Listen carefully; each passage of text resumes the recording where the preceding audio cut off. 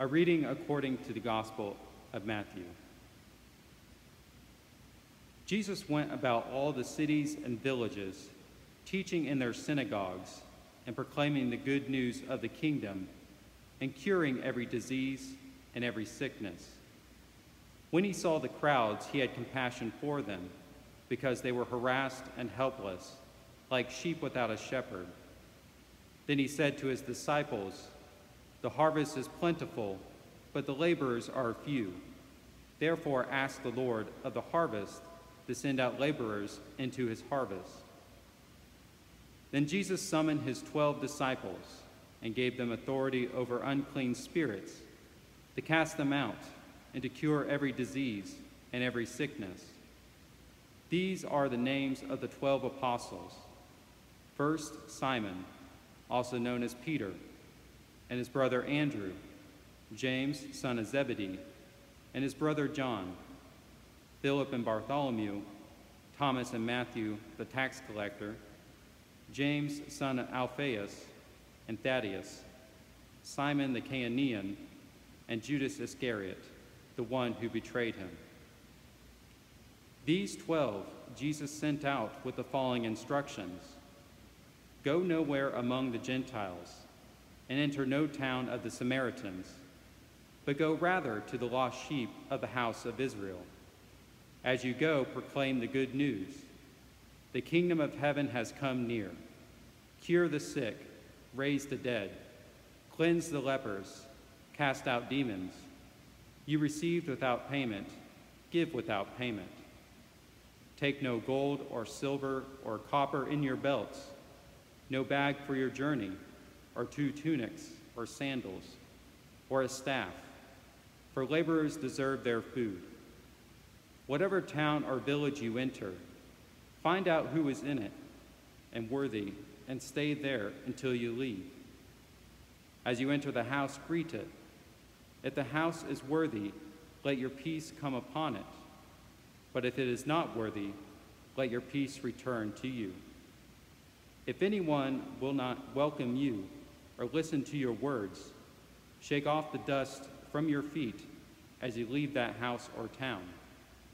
Truly, I tell you, it will be more tolerable for the land of Sodom and Gomorrah on the day of judgment than for that town. See, I am sending you out like sheep into the midst of wolves. So be wise as serpents and innocent as doves. Beware of them, for they will hand you over to councils and flog you in their synagogues, and you will be dragged before governors and kings because of me, as a testimony to them and the Gentiles. When they hand you over, do not worry about how you are to speak or what you are to say, for what you are to say will be given to you at that time. For it is not you who speak, but the Spirit of your Father speaking through you. Brother will betray brother to death, and a father his child, and children will rise up against parents and have them put to death. And you will be hated by all because of my name. But the one who endures to the end will be saved. When they persecute you in one town, flee to the next. For truly I tell you, you will not have gone through all the towns of Israel before the Son of Man comes." The word of the Lord. Thanks be to God.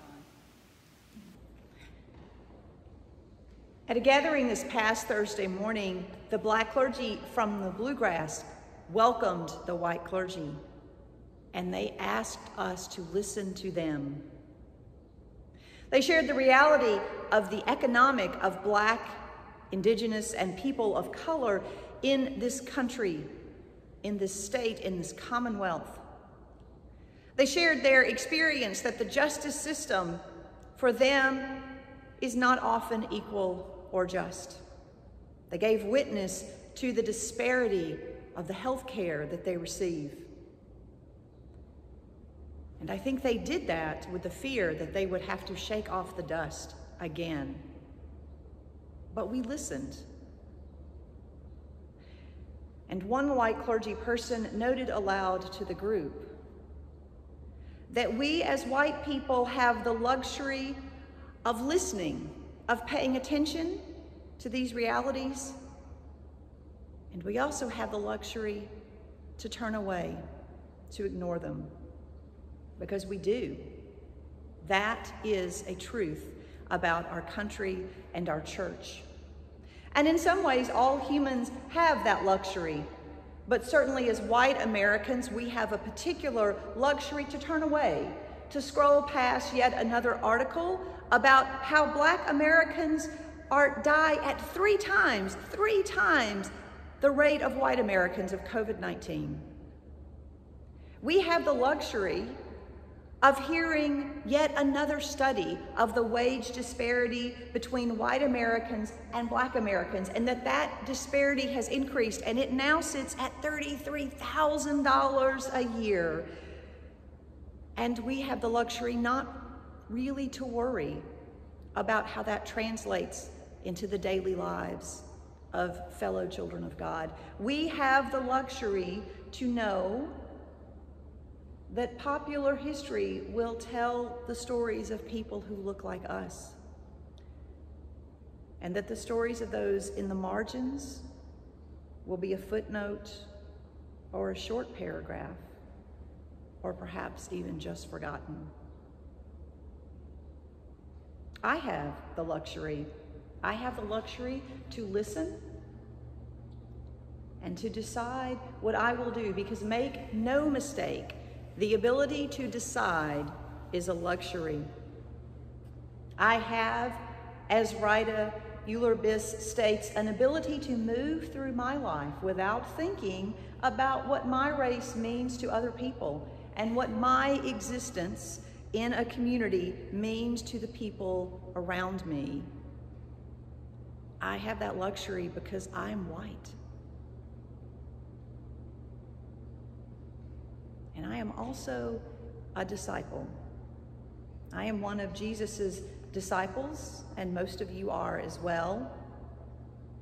And we've been baptized. We have joined with Christ in his death and resurrection through the Holy Spirit as we proclaim our belief in God and Jesus Christ and the Holy Spirit. As we, in the waters of baptism, have promised to love and to confess and repent and to heal. And within the words of that covenant, in my baptism,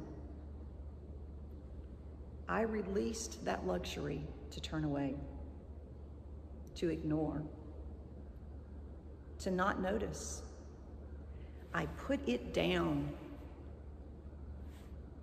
We have promised to move through life as Christians and to think about what our presence means to the people around us, and to do more. We have promised to respond in love and compassion and change, even a change of our own selves and souls. In today's gospel, Jesus summons his disciples and he gives them authority. He sends them out with instructions: go, proclaim, heal, notice, listen, give, love.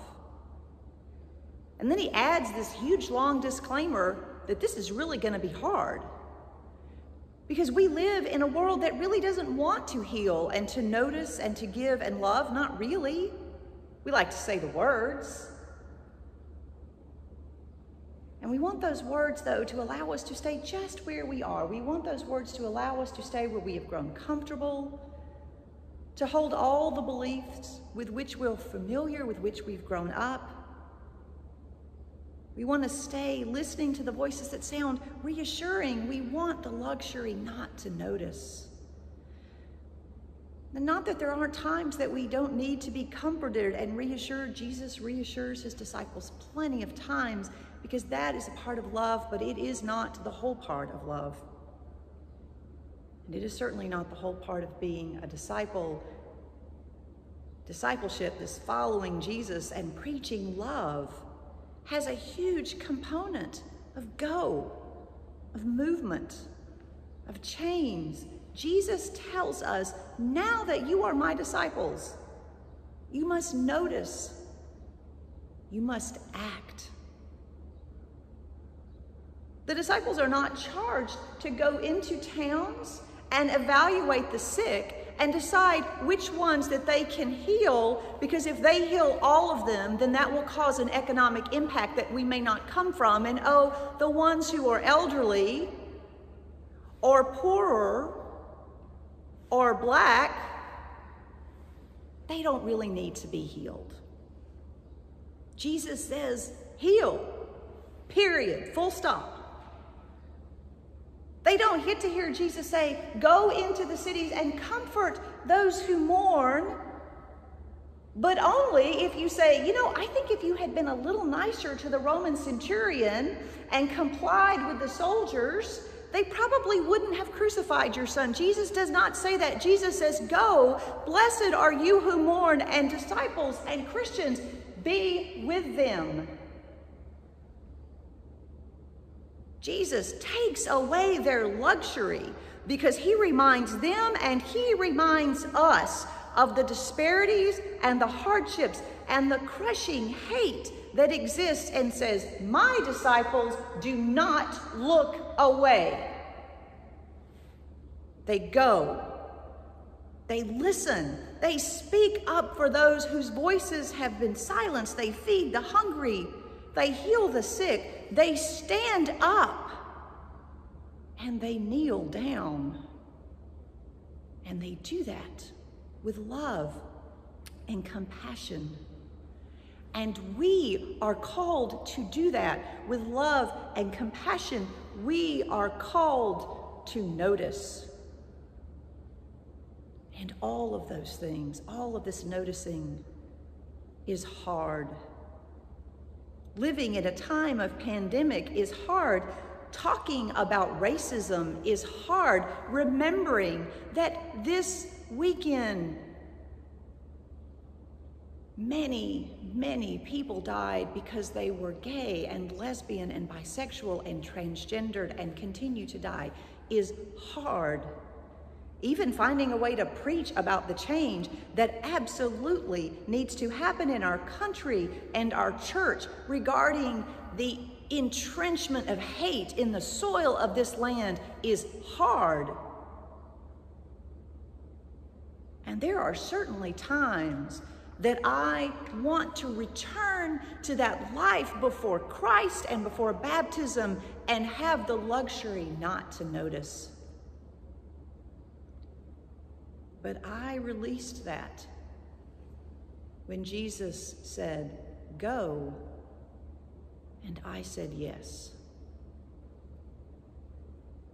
We have released the luxury not to notice, not to pay attention, not to respond to those who have been beaten by the thieves of racism and hate and prejudice that steal and hurt and demean.